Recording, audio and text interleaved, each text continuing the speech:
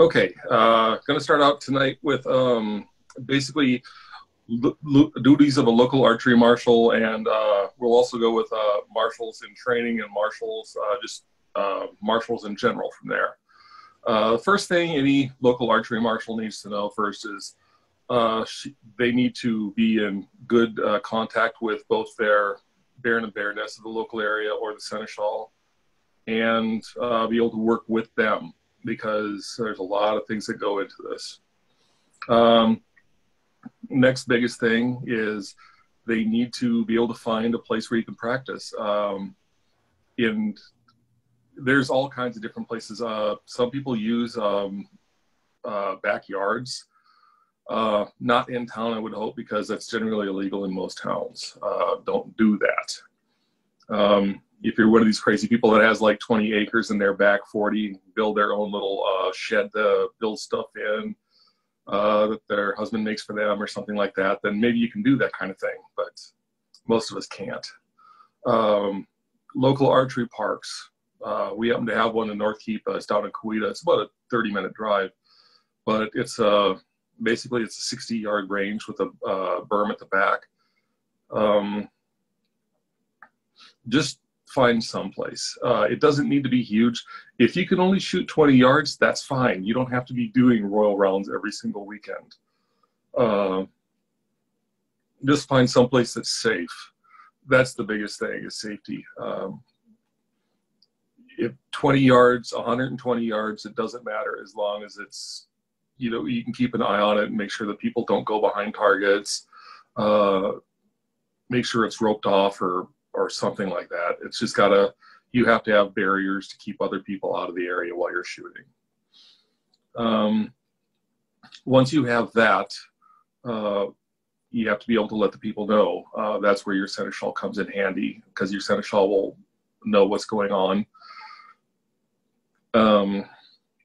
Okay, now you've got your place. You need to set up practice times that go through the seneschal and the baron and the baroness and your barony or your shire or canton or wherever it is, and then you can set up your practices when most people can be there. Other thing, if you're the local archery marshal, always have a deputy. If you are an archery marshal, you need to be training other people. Matter of fact, I recommend that everybody that's on the line is trained as an archery marshal. It's just sensible, because you're not going to want to be in that position forever. And if you've only got 10 people shooting, you're going to need somebody to replace you in a year or two.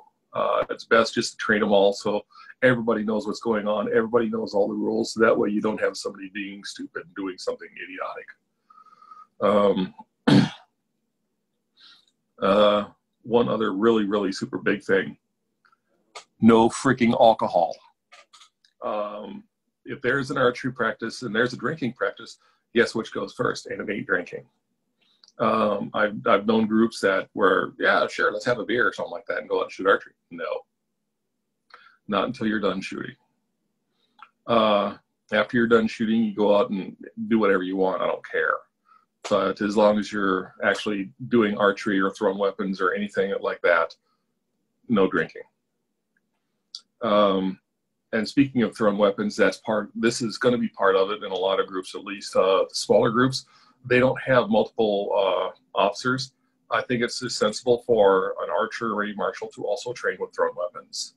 That way you can have both practices at once, and if you get tired of shooting and you just want to do something a little bit relaxing, yeah, throwing a knife is kind of fun. Watching it sink in the wood just makes everybody kind of smile, especially when you can actually do it.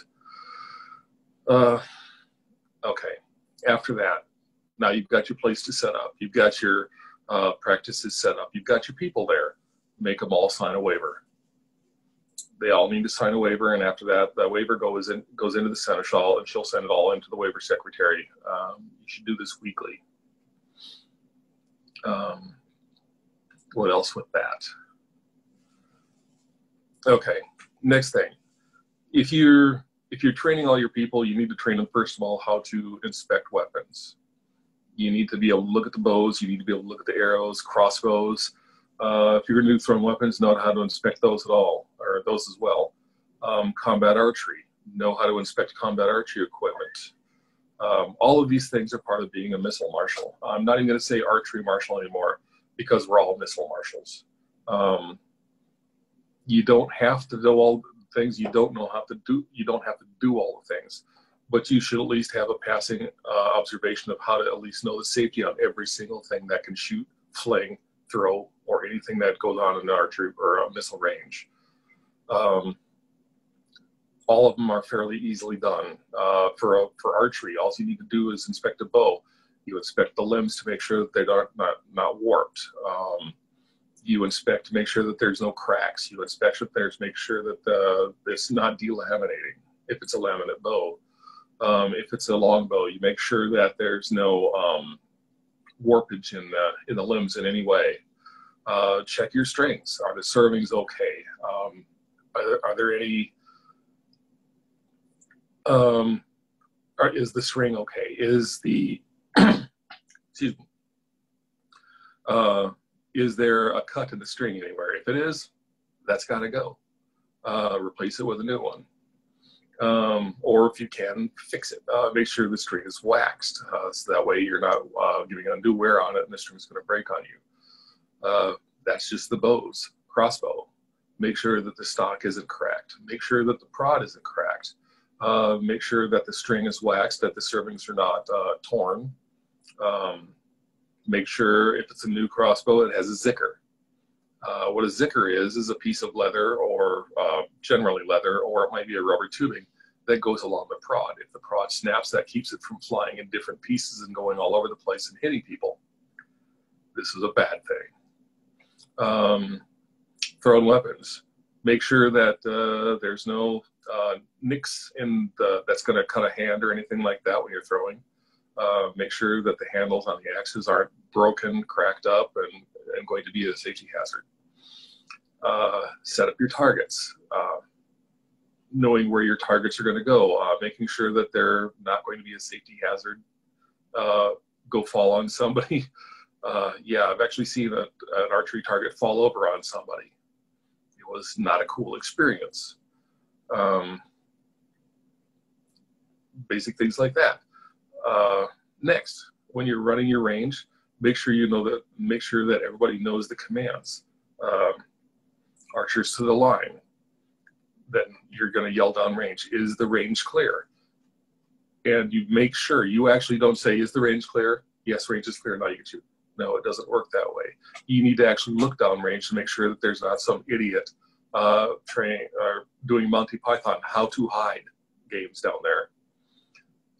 I can tell you a story where we were down at Camp Takani. There's a small building.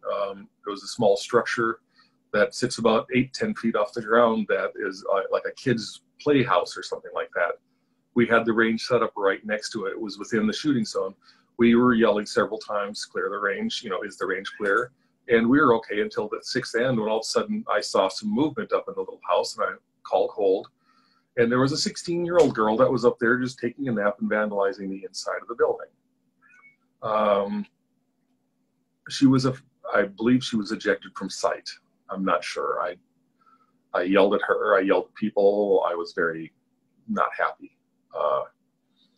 And I let the local seneschal deal with that. That was not our circus after that point.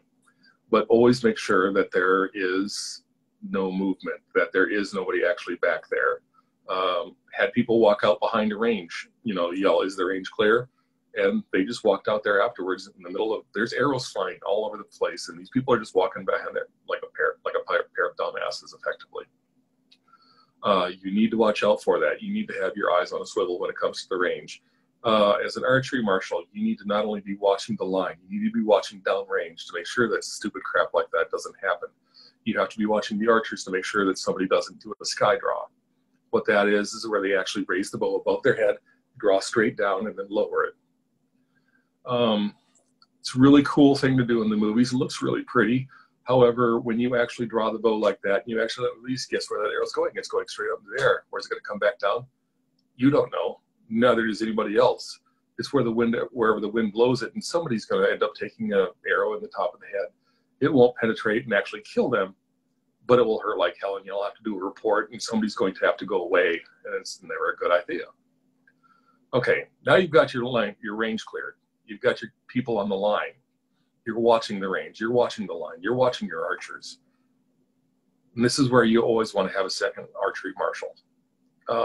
Having a second one, in my opinion, is a must. You got to have somebody that's watching your back as well, as because you only got two eyes and they only face one direction at one time.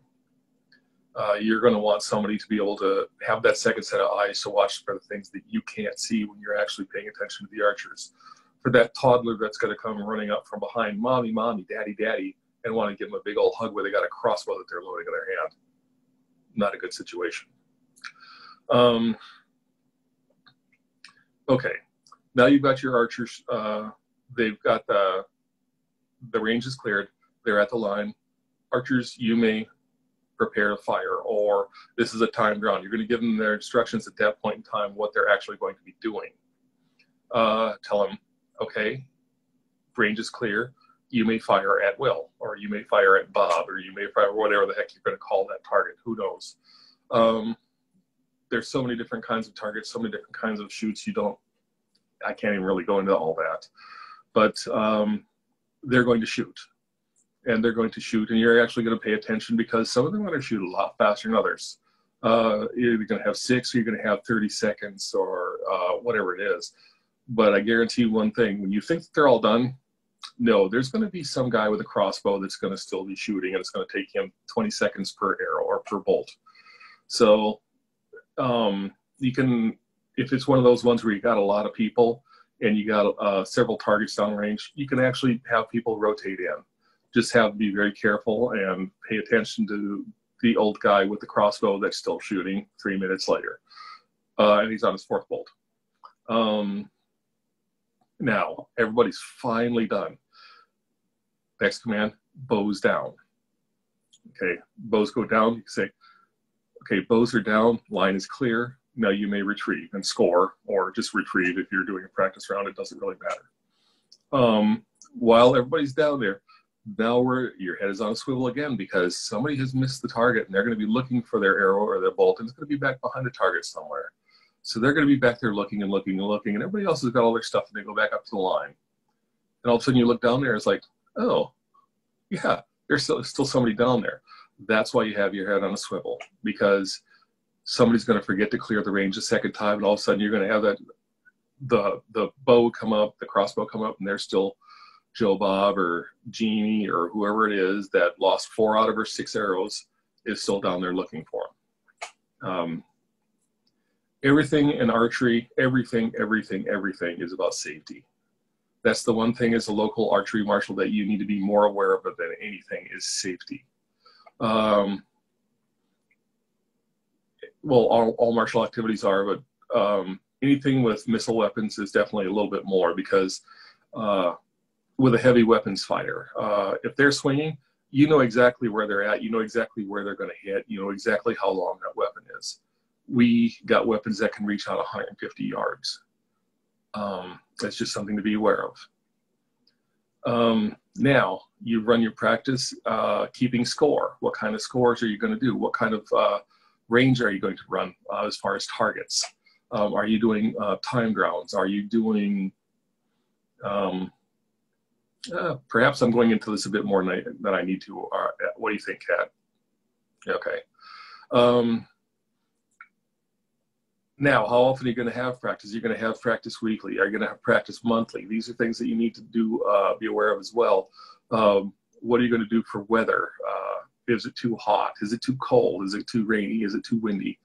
You need to, at least probably 3 or 4 days beforehand, you need to check the weather and see what's going on. Is it going to be storming? I mean, if you look at your weather chart or at your weather forecast and it says, yes, 100% chance of rain over the next 6 days, you might want to cancel practice as early as you can. If you don't know, you can always wait until the day before and say, yeah, it looks like a pretty strong chance of bad weather. We're going to cancel practice. Or it looks like it's going to be really windy. Let's go ahead and cancel practice. This is also dependent. Are you at a 20-yard range or are you at a 60-yard range? If you're going to be shooting 40-yard targets, a 10-mile-an-hour wind is a bad thing. If you're shooting at 10 to 20-yard targets, it doesn't really matter. This is where your own personal judgment is going to have to take place. What else? Yeah, heat and cold. Do you have shade? If you have shade, heat really isn't as bad as all that. You know, it's warm, but you can still get around and do your things. As far as cold, be careful. Prods, and especially aluminum prods and crossbows, and the fiberglass not so much, but the aluminum prods and crossbows, they get too cold, they may react badly. You don't know. Is that a combat archery prod that you've had on there for 10 years? It's like all of a sudden it's, oh yeah, it's 35 degrees, it's above freezing, we're all good. And you go out there and you pull that thing back and it folds in half. Yeah, should have done that maybe. That's another thing. How old is your equipment? If your equipment is really, really old, you have to maybe a little more tender loving care to it, pay a little more attention, because those old prods, old bows and things like that are going to do unpredictable things, especially if you haven't put it in a good area, a good storage area or something like that. Arrows, always check your arrows for cracks. Always check your arrows to make sure the fletchings aren't coming off. Always flex your arrows when you check them. Don't just twirl it in your hands like a pencil or something like that. Actually give just a little bit of flex. It doesn't need more than a couple of pounds. You don't actually have to crank that thing into a bow. Just put a little bit of pressure on it and turn it as you do, because that way, if it has separated and cracked at all, like you'll see it, it'll actually be a little bit, it'll look funny. And you'll know that that is a bad arrow now. Always watch your archers as they're shooting. Archers do funny things for funny reasons, especially new people that just don't know. If you see something that they're doing that's unsafe, stop them immediately. Call hold. If they're doing something that is really causing them problems in their shooting and they're just not figuring it out, point it out to them in a respectful way. Say, hey, you might not want to stand with your left foot halfway up your butt while you're shooting. Just things like that. That's obviously not going to happen, but you see what I mean. And that's all there really is to that. Other local archery marshal things you need to do is whenever your group is having a tournament, you need to be there to actually help them, because your champion may not be an archery marshal. You don't know. They may come up with wild and crazy ideas for a shoot that are completely not workable. Excuse me. All of these things you need to know beforehand with your tourney. Make sure that everything is set up for that person that's running the tourney, if they're going to run it. Give them all the help that you need. I really don't have anything else. Does anybody have any questions? This is probably pretty quick, wasn't it, Kat? You went 30 minutes, so that's not bad. Okay. Yeah. Is anyone it's question and answer time. Anybody else still awake?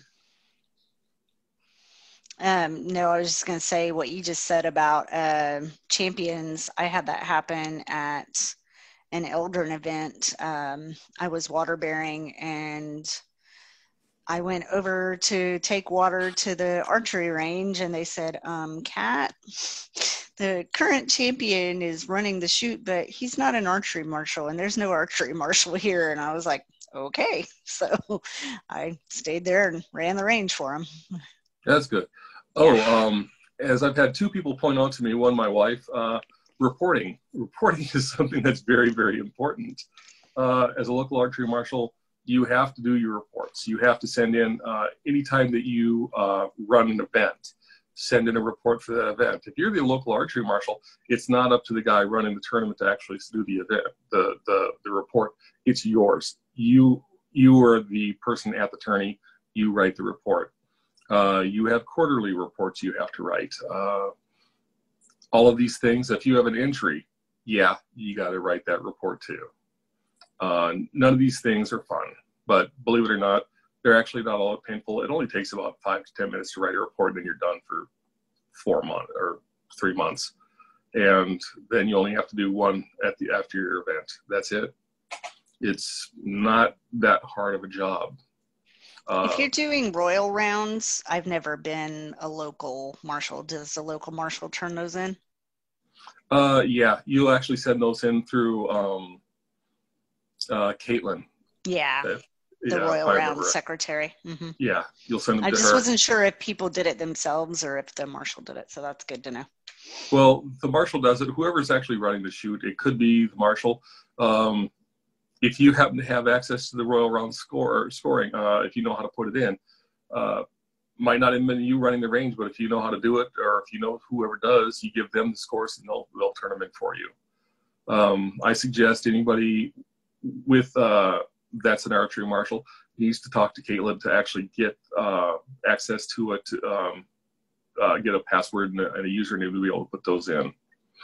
If you're the only one there, do not turn in your own scores. That's just, it's kind of like, yes, I ran a tournament. I was the only one there and I won, so I'm going to be the champion for next year. No. Okay, I think I've covered everything. Has anybody else got anything that I may have missed?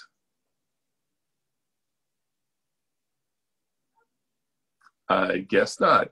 Okay, how often microphone. do you have to do local reports? And yes. Local reports, okay.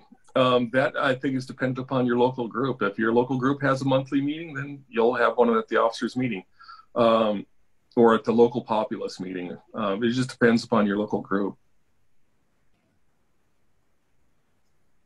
Yeah, but like the report to Kingdom, like you was saying, is only quarterly. So yeah, it's quarterly.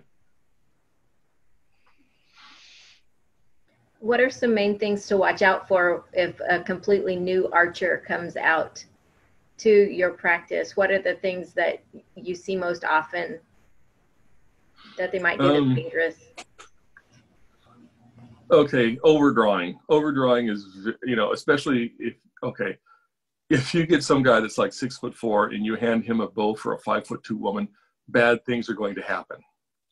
I can almost guarantee he's either going to break that bow or he's going to, the worst possible thing that could happen is he's going to overdraw, which means he's going to pull that thing back and he's going to pull that arrow point back past his hand, and then he's going to release and it's going to go through here. I've not seen it happen, but I've seen pictures where it happened, and oh, that was not something you want to have happen to you. So how would she know if it was the right size bow for the right size person? Well, you can pretty much take a look at it. If you get a 6-foot guy and he's got a bow with 24-inch arrows, obviously not right. 28-inch arrows, probably not right. He should probably have 30 to 32-inch arrows.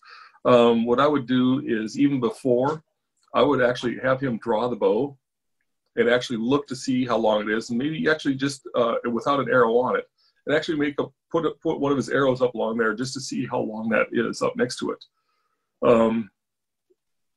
Just something as simple as that. I mean, it's just kind of just watching and paying attention is the biggest thing to safety. It's 90% of the times it isn't thing that you're looking for. It's something that's in the back of your head. It's like, oh crap, no, hold. Yeah. Another thing, I don't know if you mentioned this or not, but that I see a lot of new people do is, they may not be real good at getting that arrow on the bow real good, and then it'll fall.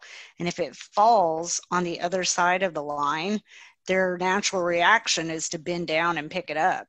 Don't let them do that. That's not safe. They should not cross the line.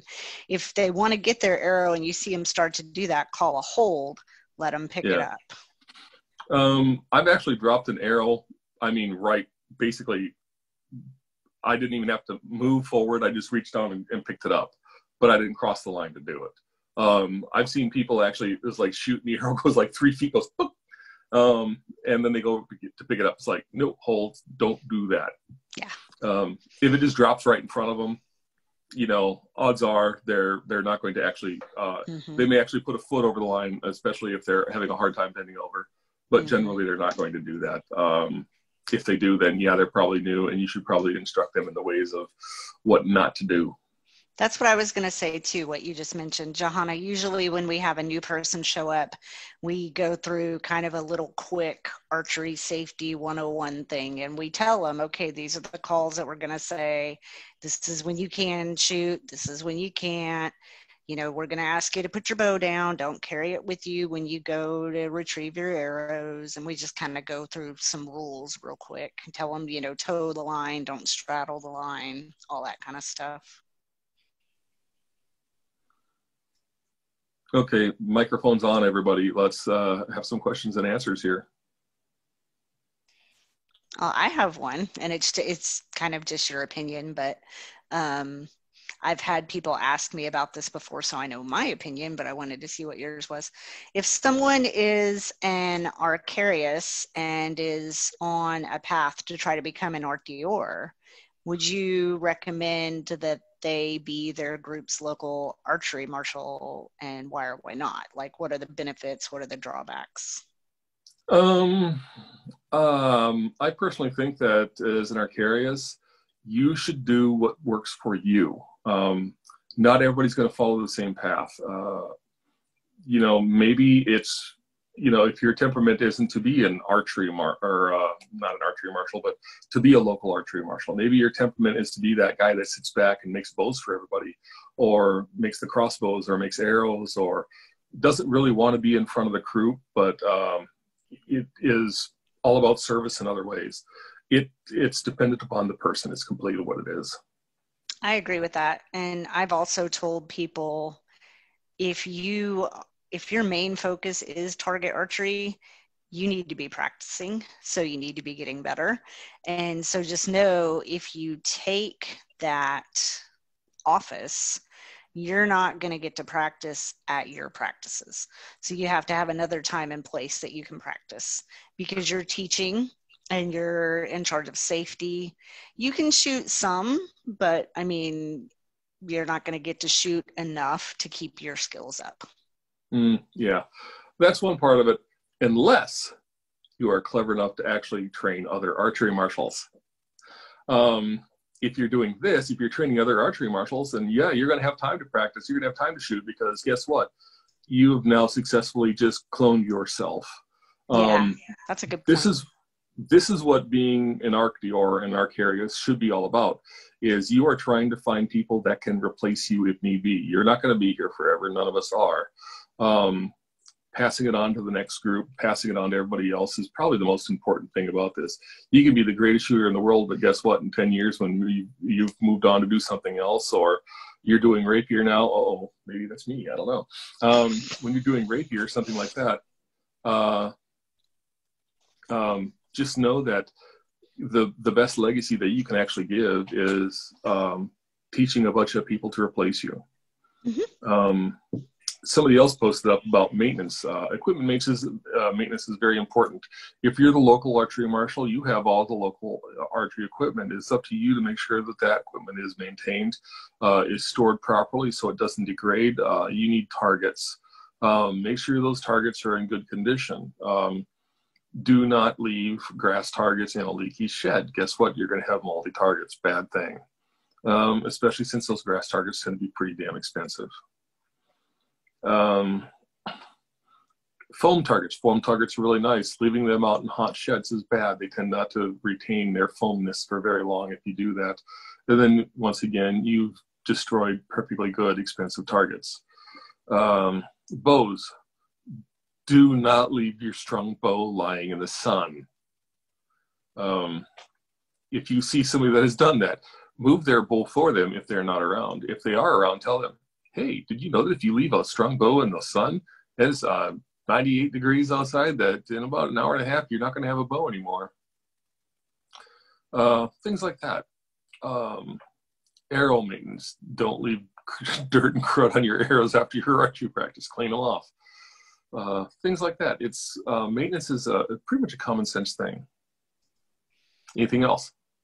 And I know Namron will hold like arrow making days, so that if we start to get low on loner arrows, we can all get together and make some more. And then that serves two purposes, because not only are you making some for the barony, but you're also teaching newer archers, if they don't know how, to make their own arrows. So. And that actually is probably a failing on my part, because I suck at making arrows and bolts. I can make crossbows for days. Arrows, not so much. I can do it. It is probably the most tedious and hateful task that I do. I would rather embroider than do that. Of course, really? I like embroidery. I actually enjoy embroidery, so there we are. I hate making bolts. I despise making bolts. I like it, but everybody's different. Yep. Anything more, Katja? Or Isaac, do you have questions as a newer archery marshal? What are the care and feeding of knives and spears and axes? I don't know anything about those. Knives, axes, and spears, keep dirt off them. Keep rust off of them. Keep nicks out of the blades or off the handles. Make sure your handles aren't cracked. That's pretty much all there is. I mean, really, it's the same as you do for your hammer in your shed. Although you probably haven't got as much money in your hammer. Captain just went through with me and got me thrown weapons marshal status, because being Kingdom Missile, I needed that, and that was not something that I had. I've thrown before, but I've never run a range. And so he was showing me, to Carl's point, like if you inspect the knives or axes and they have burrs on them, to take some sandpaper and get those burrs off, or if it's metal and it has a burr, you have, what's it called? A file. Thank you. That. And you get the burrs off with that. So that was one of the big things that he showed me. And then if you're inspecting those, because you're running a thrown weapons range and there's duct tape on their spear, you need to ask them why. Their axe. Or their axe. You need to ask them why, because if it's just there to give them more grip, that's fine. But if it's there because their handle is broken and they're holding it together with duct tape, that's not okay. No, not at all. Isaac, are you actually there? Yeah, I'm here. Okay. Now you see why he's muted. He's got little ones. I understand now. Okay, never mind. Go about your business, Isaac. Does anybody else have anything at all? I guess not. I'm good. Thank you so much for teaching. Really appreciate it. And thank you all for coming. I hope everybody had a not snoozy time. I think it was great. And I'll get the video posted tomorrow for people that weren't able to attend. Okay, thank you very much, Kat. You're welcome. Okay, Carl, everybody it's good to see your face. Well, it's good to see yours too, although it's just a picture. I know, I'm not exactly presentable. It's my summer kind of, no. Anyway, yes. Thank you, Carl. Have a good night, and we'll talk to everybody later. Okay. Bye. Bye.